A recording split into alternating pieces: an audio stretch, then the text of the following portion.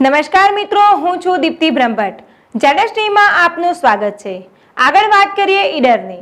ઈડર ખાતે પત્રકારો દ્વારા ઈડર પ્રાંત અધિકારીને આવેદનપત્ર પાઠવવામાં આવ્યું।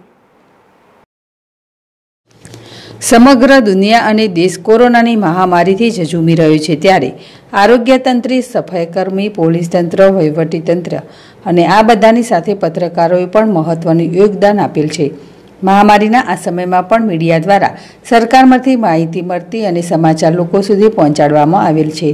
આ વિપત્તિના સમયમાં માનવતા ભૂલી કાળાબજાર કરતા કેટલાક કાળાબજારીઓ અને ભ્રષ્ટ લોકોને મીડિયા દ્વારા ખુલ્લા પાડવામાં પણ આવ્યા, જેથી કેટલાક કાળાબજારીઓ અને ભ્રષ્ટ લોકો બદલાની ભાવનાથી તથા પોતાના કાળા કામોને છુપાવવા અને પત્રકારોને બદનામ કરવા તથા દબાવ બનાવી રાખવાના આશયથી ખોટા આવેદનપત્રો આપી તથા ખોટા કેસ કરી દબાવી ડરાવવાનો પ્રયાસ કરવામાં આવી રહ્યો છે તથા પોતાની ફરજ બજાવતા પત્રકારોને આતંકિત કરવા માટે ખંડણી માંગવી, બ્લેકમેલ કરવા, ફરજમાં રૂકાવટ જેવા કેસ કરવાની ધમકીઓ આપતી હોવાનું જાણવા મળી રહ્યું છે।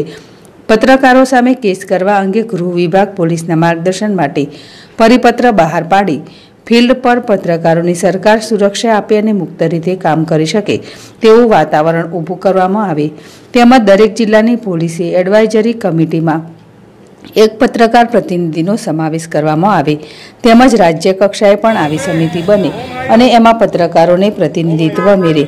એકેડેમિક અને નોન મીડિયાની આઝાદી જોખમમાં મુકાઈ ગઈ હોય તેમ લાગી રહેલ છે।